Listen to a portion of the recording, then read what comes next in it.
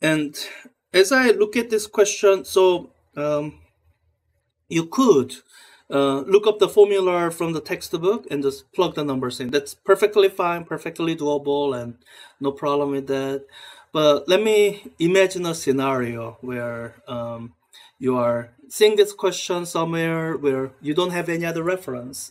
You're just being told this and you have to calculate, and you don't remember the formula of magnetic field in a toroid, and you just so imagining that scenario. Let me just do this from scratch. This is really the reason we teach Ampere's law, because along with the Gauss's law, it allows you to calculate the field strength so quickly and simply in situations that exhibit high degree of symmetry, like a toroid does. So it says that we have a toroid with this many turns of wires and carries the current I. So giving me the inner and outer radii, it asks to find the magnetic field at these different points of R. And I'm glad to see that all these are between these two. So, let me quickly describe what a toroid looks like. You should imagine having something that has a rectangular cross section. It doesn't have to be rectangular, but it's the kind of the easiest shape. So I will almost always deal with the rectangular cross section, the toroid. And imagine revolving this cross section with this as the axis. Then when you do that revolution, it's going to trace out some solid thing.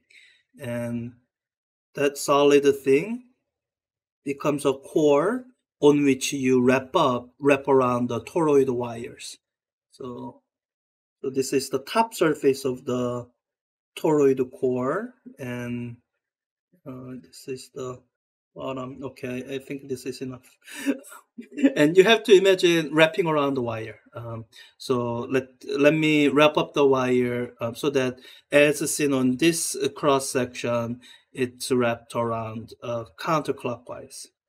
So this is the sense in which I'll be wrapping the wires.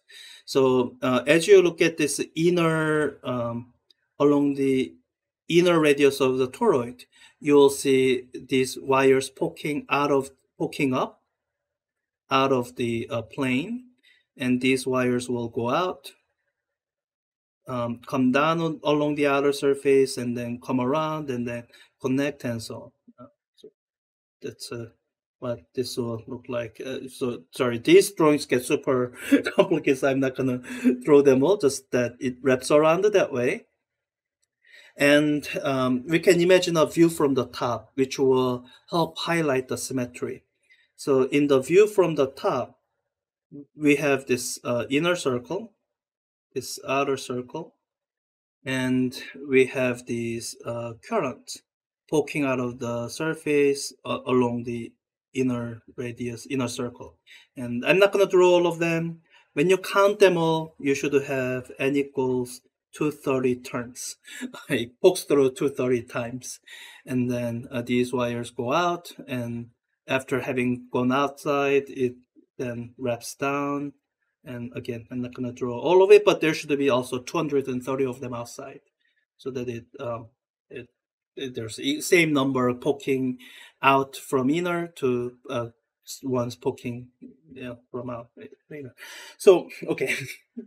Now, first the question is asking for what is the direction of magnetic field at these locations. So it's good to think of these individual loops of current. So you have a loop that's going counterclockwise. What kind of magnetic field do you get?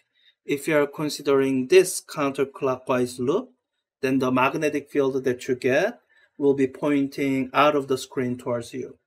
So you imagine that kind of magnetic field here, and as the loop turns, the magnetic field will turn with it.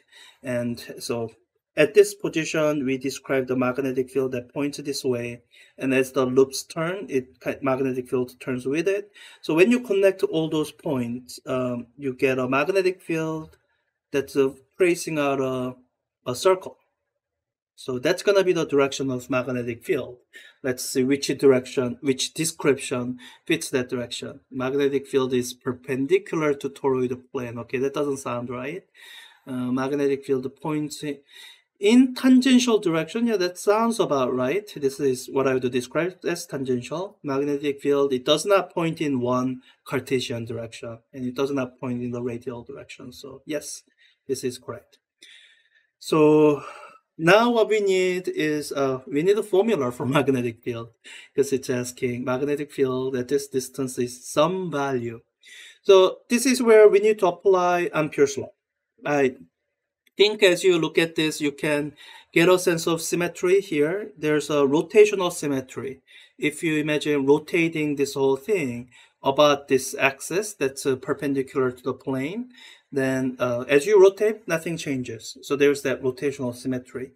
And it'll turn out that that's enough to figure out the magnetic field along this path, for example. So you start out with a statement of Ampere's law. Ampere's law says that the closed loop integral of B dot dl is equal to 4 pi Coulomb constant over c squared times current enclosed. And for you to get any closer to finding this B, you need an Amperian loop. So I drew the symbol of, closed loop, but what closed loop? So you need to choose that closed Amperian loop. And here the natural thing to do is use this circle that's going along the direction of magnetic field as your Amperian loop. And in fact, let's just go in the same direction as magnetic field. Then B dot dl is super simple. That simply becomes the strength of magnetic field times the circumference of the loop. So if this is a loop at radius r, it's going to be 2 pi r. And the reason I can simply do that instead of trying to do this integral is because of that rotational symmetry. I can argue that magnetic field at one point or another point, they all have the same magnitude that I'm calling B naught. So, okay, so that's equal to these coefficients times current enclosed is where you have to be careful. It's not just this current, because that would represent a single one of these. Well, there's one, and there's more. There's 230 of them.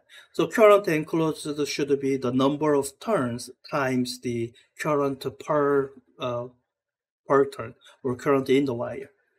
So, okay, I think I can just solve this for B naught. So solving it for B naught, it's pi's cancel.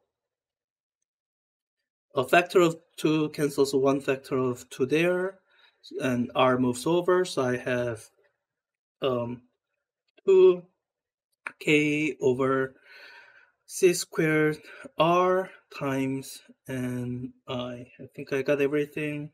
Yeah, that's the expression for my magnetic field as a in terms of all the known coefficients and the distance r.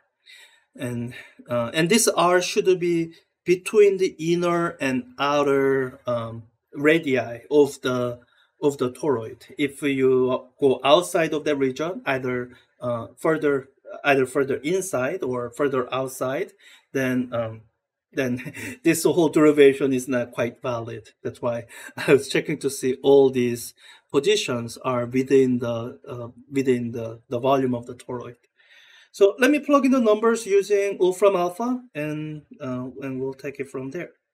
So my magnetic field at the innermost is 2 times Coulomb constant divided by speed of light squared. Let me actually times n 230 turns times the current 18 ampere, and then divided by everything in the denominator, speed of light times the distance, 7.6 centimeter.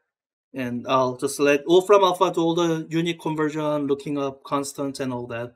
And then for the, so that'll give me an answer, okay, 10.9 millitesla, the tangential direction, 10.9 millitesla for the closest distance, and I can just swap the 7.6 to 8.2 and 8.4 to get the other values. So they should be getting smaller. This is one of the feature of the magnetic field due to a toroid. Because toroid looks in some sense quite similar to a solenoid. And for a solenoid, within the solenoid, the magnetic field is uniform, constant.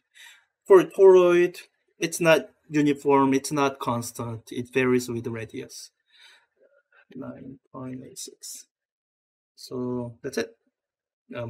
You could also, again, look up the formulas, but this is done under scenario where, what if you don't have the formulas handy? Can you just derive them from scratch? And for toroid, the answer should be resounding yes. It's a simple enough setup that with a quick application of Ampere's law, you can derive the expression. You don't have to look up anything.